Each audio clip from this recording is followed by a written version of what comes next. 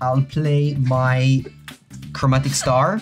This is an artifact that costs 1 mana, and you can pay 1 and tap it and sacrifice it to add any color. And when this dies, I draw a card. I'm gonna explain how this works. It's a little complicated, but you can follow me. I will cast Thoughtcast. So this is an affinity for artifact cards that costs 1 less for each artifact I control, but I don't have blue mana.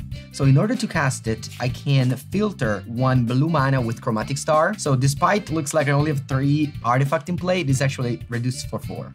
It's okay, Professor? Yeah, I don't think that was very complicated at all. No, it's okay, perfect. That was, I mean, He's you like, I knew know. it wasn't complicated. It's okay. So I draw 3 cards as exchange, because 1 for Star and 2 for Thoughtcast.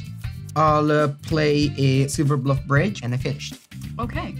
I'm going to untap. Those are very easy to understand play. Sorry. I was Very gonna easy. say, Sorry for It assuming. feels very No, non-threatening you're too. good. It's not like you really kind of blow you up. I think it's a scarf. It's very relaxed. Scarf feel makes good. you way less threatening.